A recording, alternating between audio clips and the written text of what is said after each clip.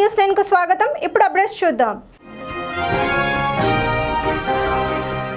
వికారాబాద్ అంబేద్కర్ భవన్ నందు doctor Sabitha Anand foundation లో రవాణా శాఖ మంత్రి మహేందర్ రెడ్డి ప్రతిభా అవార్డుల ప్రదాన కార్యక్రమంలో పాల్గొన్నారు. తెలంగాణలో ఎందరో ప్రతిభావంతులైన విద్యార్థులు యువత ఉన్నారని, ప్రతిభావంతులకు ప్రభుత్వం అన్ని రంగాల్లో ప్రోత్సాహం అందిస్తుందని, విజేతలు మరిన్ని విజయాల కోసం తప్పించాలని మంత్రి మహేందర్ రెడ్డి పేర్కొన్నారు.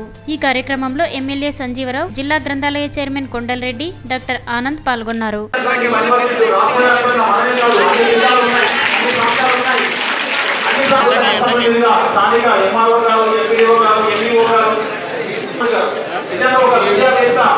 విద్యా క్షేత్రంలో విశేషంగా కృషి చేసి ఏ విధంగా ఉన్నత స్థానాలకు ఎదగాలన్నదాన్ని నిదర్శనంగా ఉన్నటువంటి డాక్టర్ సబితా ఆనంద్ గారు ఏర్పాటు చేసినటువంటి ఈ కార్యక్రమంలో ఎన్ని పనులని పరుగు పెట్టిస్తూ అటు రోడ్డు రవాణా శాఖ మంత్రులుగా మన్ననలు పొందుతూ ఉన్నటువంటి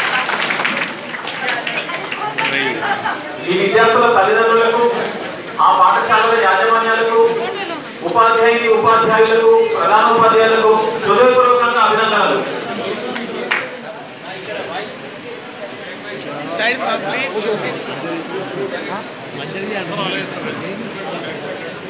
నిజంగా ఈ సన్మానం జరుగుతూ ఉంటే ఇది విద్యార్థులకు మన స్థానిక శాసనసభ్యులు గౌరవనీయులు సబితానంద్ గారు చాలా మెమెంటోతో పాటు ఒక మంచి డిక్షనరీని, ఆక్స్ఫర్డ్ డిక్షనరీని అందజేస్తున్నారు. ఆంగ్లంలో మంచి విద్యార్థులందరూ కూడా బాగా చదివిన అందరూ కూడా సన్మానం చేసి వారికి ఉత్సాహం కల్పించడం చాలా సంతోషంగా ఉన్నది. నిజంగా కూడా వెనుకబడినటువంటి వికారాబాద్ ఆంధ్ర ప్రాంతాల్లో కూడా విద్యార్థులందరూ బీసీ రెసిడెన్షియల్ స్కూల్ కానీ, ఎస్సీ రెసిడెన్షియల్ స్కూల్ కానీ, అదేవిధంగా మైనార్టీ రెసిడెన్షియల్ స్కూల్స్లో కూడా విద్యార్థులందరూ కూడా పేద విద్యార్థులు చక్కగా చదువుకొని పైకి రావడం కూడా జరుగుతున్నది. దీనికి గౌరవ ముఖ్యమంత్రి ప్రభుత్వం కూడా కొన్ని కోట్ల రూపాయలు ఖర్చు పెడుతున్నది విద్యార్థుల మీద. ఒకప్పుడు గవర్నమెంట్ స్కూల్లో రావాలంటే విద్యార్థులందరూ కూడా రానటువంటి పరిస్థితులు ఉండేవి. కానీ ఇప్పుడు గవర్నమెంట్ స్కూల్లో ప్రైవేట్ స్కూళ్ళతో పోటీ గవర్నమెంట్ స్కూల్స్ అనేది కూడా చక్కగా విద్యార్థులందరికీ కూడా మంచి విద్యను అందించడం జరుగుతున్నది. ఇలా రెసిడెన్షియల్ స్కూల్ మైనార్టీ చదువుతున్నటువంటి పేద విద్యార్థులందరూ కూడా ఒక్కొక్కరికి ₹1,00,000 ఖర్చు పెట్టి మరి మైనార్టీ విద్యార్థులు, అదేవిధంగా ఎస్సీ రెసిడెన్షియల్ స్కూల్లో కానీ, బీసీ రెసిడెన్షియల్ స్కూల్లో కూడా చక్కగా ఇంగ్లీష్ మీడియంతో పాటు చక్కగా విద్యను కూడా అందించడం జరుగుతున్నది. అదేవిధంగా మన ఉమ్మడి రంగారెడ్డి జిల్లా వికారాబాద్లో కూడా ప్రైవేట్ స్కూల్స్ కూడా చాలా ఉన్నాయి. ఈ ప్రైవేట్ స్కూల్స్తో పాటు గవర్నమెంట్ రెసిడెన్షియల్ స్కూల్స్ కూడా చక్కగా మరి నడపడం జరుగుతుంది. కాబట్టి మరి మీరందరూ కూడా డాక్టర్ ఆనంద్ గారు అయితే మీకు సన్మానం చేసి ప్రైజులు ఇస్తున్నారో మరి ప్రతి ఒక్కరు కూడా మరి ఏదైతే బాగా చదువుకొని పైకి రావాలని చెప్పేసి మరి ఇలాంటి కార్యక్రమం పెడుతుంది. కాబట్టి మీ అందరూ బాగా చదువుకోవాలని చెప్పుకుంటూ అందరికీ నమస్కారాలు. జై తెలంగాణ. కర్నూలు జిల్లా ఎమ్మిగనూరు తెలుగుదేశం పార్టీలో అసంతృప్తి నెలకొంది. గత కొన్ని నెలలుగా చైర్మన్కు మరియు స్థానిక ఎమ్మెల్యే జయనాగేశ్వర్ రెడ్డికు పొసగడం లేదన్న ప్రచారం సాగుతోంది. ఈ నేపథ్యంలో స్వాతంత్ర దినోత్సవం వేదికగా చైర్మన్ సాయి సరస్వతి, ఆమె భర్త కౌన్సిలర్ శివశంకర్ ఇద్దరు సొంత పార్టీ కౌన్సిలర్లపై విరుచుకుపడ్డారు. తనను బొమ్మ అని చెప్పినట్టు వినాలని బెదిరించారని, మహిళ అని కూడా చూడకుండా అవమానించారని తీవ్ర స్థాయిలో ధ్వజమెత్తారు. ఇక అధికారులు ఇష్టారాజ్యంగా వ్యవహరిస్తూ తనకు సహకరించడం లేదని, ఈ విషయం పార్టీ పెద్దలు TG Venkatesh, deputy CM K E Krishnamurthy, MLC K E Prabhakar, TDP జిల్లా అధ్యక్షుడు సోమిశెట్టిలకు ఫిర్యాదు చేసినా న్యాయం జరగలేదని, చివరకు మంత్రి నారా లోకేష్ కూడా పట్టించుకోలేదని ఆవేదన వ్యక్తం చేశారు. గత 4 ఏళ్లుగా మానసిక క్షోభ అనుభవిస్తూ ఇద్దరు నిద్రలేని రాత్రులు గడిపామని, ఎవరిని ఇబ్బందులు పెట్టినా పార్టీ మారే ప్రసక్తే లేదని, వచ్చే ఎన్నికల్లో చంద్రబాబును సీఎం చేయడానికి కృషి చేస్తామని తెలిపారు. మొత్తం మీద చైర్మన్ దంపతుల వ్యాఖ్యలు స్థానిక టీడీపీ పార్టీలో కలకలం రేపాయి. ఏకంగా పార్టీ కౌన్సిలర్లతో పాటు పార్టీ పెద్దలు కూడా పట్టించుకోవడం లేదంటూ వీరిరువురు చేసిన వ్యాఖ్యలకు ఇప్పుడైనా చర్యలు ఉంటాయా లేదా అన్న చర్చ జోరుగా సాగుతోంది. అంత హీనంగా చూస్తారు. ఒక మహిళ నేను నిలబడిన ఉన్నందుకు చాలా హింసిస్తున్నారు నాకు. కానీ కౌన్సిలర్ అందరూ నన్ను నిలబెట్టి బొమ్మ అన్నారు, చాలా ఇబ్బంది పెట్టి ఇట్లా నా ఆడలని చెప్తున్నారు. ఒక ఆడామిని ఇంత హింసపరుస్తుంటే చాలా బాధాకరమైన విషయం ఇది నాకు. కానీ నేను వాళ్ళు కాదనుకుని నేను ప్రజల కోసం పోరాడతాను. ఇది తప్పకుండా పోరాడతానని కోరుతున్నాను. ఆ తర్వాత కరివేపాకు మాదిరిగా నన్ను నా భార్యను పక్కన పెట్టేసుకొని ఇప్పటికీ మమ్మల్ని దాదాపు 4 సంవత్సరాల నుండి అందరికీ స్వాతంత్రం వచ్చిందని చెప్తున్నారు. కానీ నాకు కూడా స్వాతంత్రం వచ్చిన తర్వాతనే పుట్టాను నేను. కానీ ఈ మున్సిపాలిటీకి వచ్చిన తర్వాత ప్రమాణ స్వీకారం చేసిన 1 నెల నుండే మాకు స్వాతంత్రం అనేది లేకుండా పోయింది. ఆ స్వాతంత్రం అనేది మళ్ళీ ఎప్పుడు వస్తుందో మాకే తెలియదు. మేమైతే ఇప్పుడు వీళ్ళు ఎంత ఇబ్బంది పెట్టి ఇక్కడ అధికారులు ఇబ్బంది పెట్టేస్తున్నారు, మా తోటి కౌన్సిలర్లు ఇబ్బంది పెట్టేస్తున్నారు. ఈ విషయంలో నా భార్య అయినటువంటి సహసరస్త గారిని చాలా మానసికంగా హింసిస్తూ దాదాపు ఈ 4 సంవత్సరాల్లో మేము నిద్రలేని రోజులు దాదాపు 100 పైన ఉన్నాయి. అటువంటి పరిస్థితుల్లో కూడా మేము పోరాడుతూ ప్రజలకు మేము ఏం చేశామో ఇంకా ముందు ఏం చేయగలని చెప్పేసి మేము ఒక మంచి హృదయంతో పనిచేస్తూ ఇంకా ముందు కూడాను మళ్ళీ వచ్చే ఎలక్షన్లో కూడాను మేము మళ్ళీ ఇదే పార్టీలు మనగలుగుతూ మన చంద్రబాబు నాయుడు గారిని మళ్ళీ ముఖ్యమంత్రిగా చేయడానికి ఒక కంకణం కట్టుకుంటూ ఈరోజు మేము ఎవరు ఎన్ని ఇబ్బంది పెట్టినా కూడాను ఇక్కడ అధికారులు కానివ్వండి, రాజకీయ నాయకులు కానివ్వండి, ఎవరు ఎన్ని ఇబ్బంది పెట్టినా కూడాను మేము వెనకపోయే ప్రసక్తి లేదు. ఈ విషయంలో మాకు అన్యాయం జరిగిందని చెప్పేసి నేను మన రాజ్యసభ మెంబర్ గారైనటువంటి టీజీ వెంకటేష్ గారికి, అలానే డిప్యూటీ సీఎం గారికి కే కృష్ణమూర్తి గారికి, అలానే మన ఎమ్మెల్సీ గారైనటువంటి కే ప్రభాకర్ గారికి, అలానే ఇంతకు మునుపు ఇప్పుడు ప్రస్తుతము జిల్లా ప్రెసిడెంట్ వంటి సోమశెట్టి గారికి, ఇంతకు మునుపు మనకు జిల్లా ప్రెసిడెంట్ మరియు ఎమ్మెల్సీగా ఉన్నటువంటి శిల్ప చక్రపాణి చెప్పిన ఎవరు అంత లోపల మేము ఈ విషయం నారా లోకేష్ గారు చెప్పడం జరిగింది. మాకు ఎవరు న్యాయం చేయలేదు. ఇప్పటికీ మానసికంగా హింసిస్తున్నారు. ఈ మానసికంగా హింసిస్తున్నారంటే మాత్రం నేనైతే వెనకపోయే ప్రసక్తి లేదు. మేము వెనకపోము. మేము ఇట్లనే పోరాడి ప్రజల కొరకు ఈ ఊరికి మేము ఏం చేయగలమని చెప్పేసి ఇంకా మాకు తపన ఉంది. చేయాలి, చేస్తామో చేసి చూపించాలి. టీఆర్ఆర్ ట్రస్ట్ ఆధ్వర్యంలో గత 12 సంవత్సరాలుగా వైద్య, విద్య, ఉపాధి కల్పన కార్యక్రమాలు నిర్వహిస్తున్నట్లు trust chairman Parigi MLA Rammohan Reddy తెలిపారు. వికారాబాద్ జిల్లా పరిగి కేఎన్ఆర్ గార్డెన్ లో టీఆర్ఆర్ చారిటబుల్ ట్రస్ట్ ఆధ్వర్యంలో ఉచిత మెగా వైద్య శిబిరాన్ని ఏర్పాటు చేశారు. ఈ సందర్భంగా trust chairman Parigi MLA Rammohan Reddy రోగులకు మందులు అందించి వైద్య శిబిరాన్ని ప్రారంభించారు. వైద్య శిబిరానికి వచ్చిన రోగులకు సరైన మందులు, సరైన చికిత్స అందేలా ఏర్పాట్లు చేశామని తెలిపారు. దశల వారీగా నియోజకవర్గంలో వైద్య శిబిరాలు ఏర్పాటు చేసి ఆరోగ్యవంతమైన నియోజకవర్గం ఏర్పాటుకు కృషి చేయడమే లక్ష్యమని తెలిపారు. ఈ ట్రస్ట్ ఆధ్వర్యంలో విద్య, వైద్య, ఉపాధి కల్పన కార్యక్రమాలు గత 12 సంవత్సరాలుగా నిర్వహిస్తున్నామని తెలిపారు.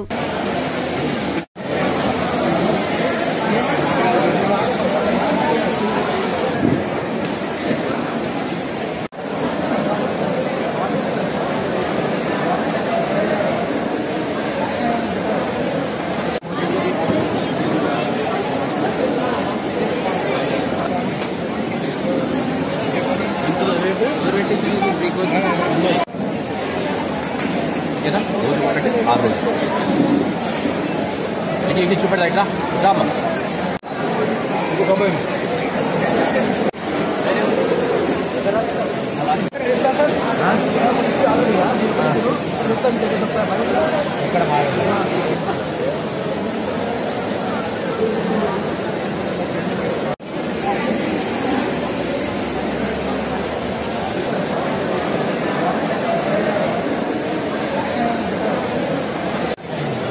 టీఆర్ఆర్ ట్రస్ట్ ద్వారా విద్యా, ఉపాధి, వైద్య కార్యక్రమాలు గత 12 సంవత్సరాల నుంచి రాష్ట్ర వ్యాప్తంగా ఎన్నో జిల్లాల్లో నిర్వహించడం జరిగింది.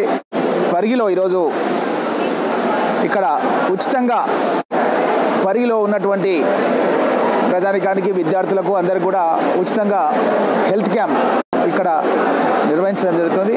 ఈ కార్యక్రమంలో కూడా చాలా పెద్ద ఎత్తున పేషెంట్స్, విద్యార్థులు అందరూ కూడా ఈరోజు పాల్గొనడం జరిగింది. వీరికి అందరూ కూడా శాస్త్ర చికిత్సలు కూడా హాస్పిటల్ లోపల ఉచితంగా చేయడం జరుగుతుంది. అదేవిధంగా వాళ్ళకు మందులు, ఏదైనా ట్రీట్మెంటు, అడ్వైస్ ఏది కావాలన్నా సరే వాళ్ళకు ఉచితంగా చేయడం జరుగుతున్న విషయాన్ని తెలియజేస్తూ, మరి ఆరోగ్యపరంగా బాగున్నప్పుడే మనము రన్ చేయడానికి వీలవుతుంది కాబట్టి ఆరోగ్య పరీక్షలు కూడా చేయించుకోవాలన్న ఉద్దేశంతో ఈరోజు ఈ హెల్త్ క్యాంప్ నిర్వహించడం జరిగింది.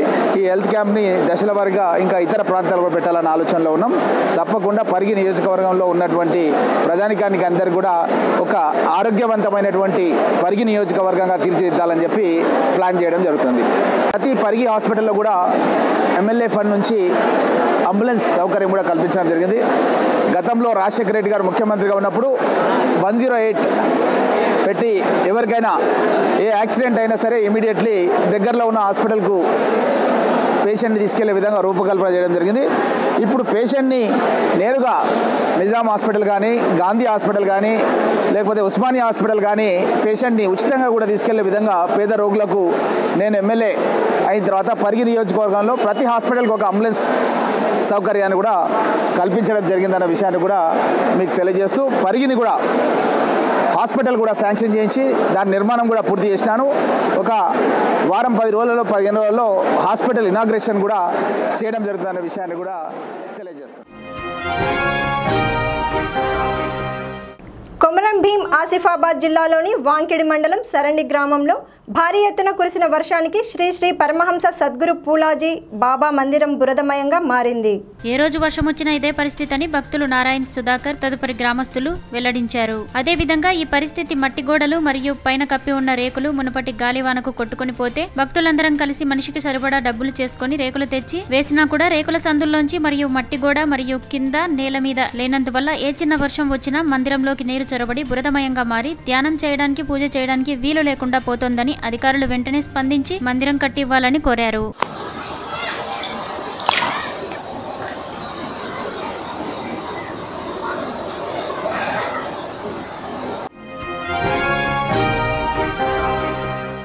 అనంతపురం జిల్లా యాడికి మండల కేంద్రంలోని శ్రీ చిలుకూరు బాలాజీ కేబుల్ నెట్వర్క్ సమీపంలో ఉన్న శ్రీ అంబా భవానీ ఆలయ ద్వితీయ వార్షికోత్సవం ఉత్సవాలను స్వకుల సాలి సమాజం వారు వైభవంగా నిర్వహించారు.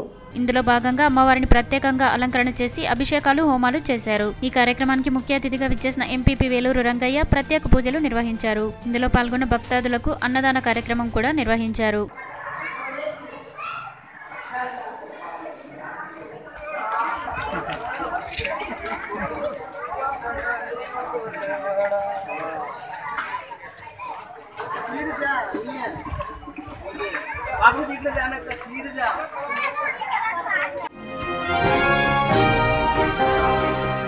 షేర్లింగంపల్లి హఫీజ్పేట్ డివిజన్ మోడల్ మార్కెట్లో కంటి వెలుగు శిబిరాన్ని మంత్రి కేటీఆర్ ప్రారంభించారు. ఈ కార్యక్రమంలో కంటి పరీక్ష కొరకు వచ్చిన ప్రతి ఒక్కరిని ఈ పథకం యొక్క నిర్వహణ గురించి అడిగి తెలుసుకున్నారు. శిబిరంలో కంటి చూపుకు సంబంధించిన పరికరాలను పరిశీలించారు. ఈ కార్యక్రమంలో ఉచిత ఆపరేషన్ మరియు ఉచితంగా కళ్ళజోడు సంబంధించిన మందులను ఉచితంగా పంపిణీ చేస్తారని తెలియజేశారు. ఈ కార్యక్రమంలో ఎమ్మెల్యే గాంధీ, జగదీశ్వర్ గౌడ్ పూజిత, ACP Srinivas, DC Venkanna, RTC colony president Padmarao మరియు తదితరులు పాల్గొన్నారు.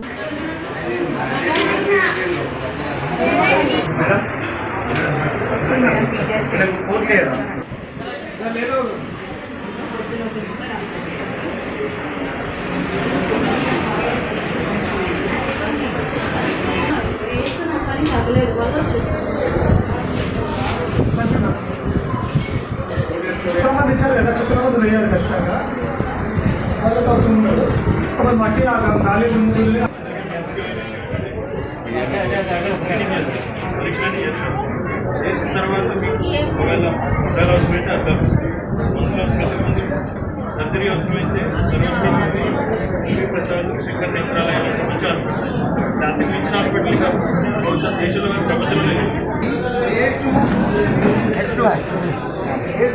ఇంప్లిమెంటేషన్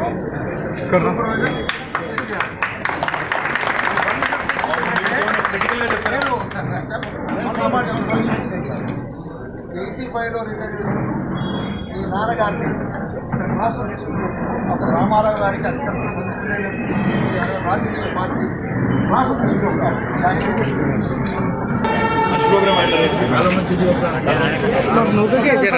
ఫోటో తీస్తూ ఏం చేయాలైతే నేనేం తెలిస్తే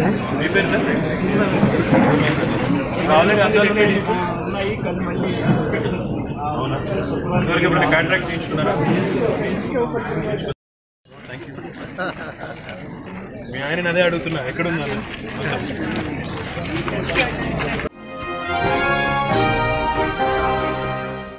ఇవి ఇప్పటి వరకున్న అప్డేట్స్. మరిన్ని అప్డేట్స్ కోసం చూస్తూనే ఉండండి News9 తెలుగు ఛానల్.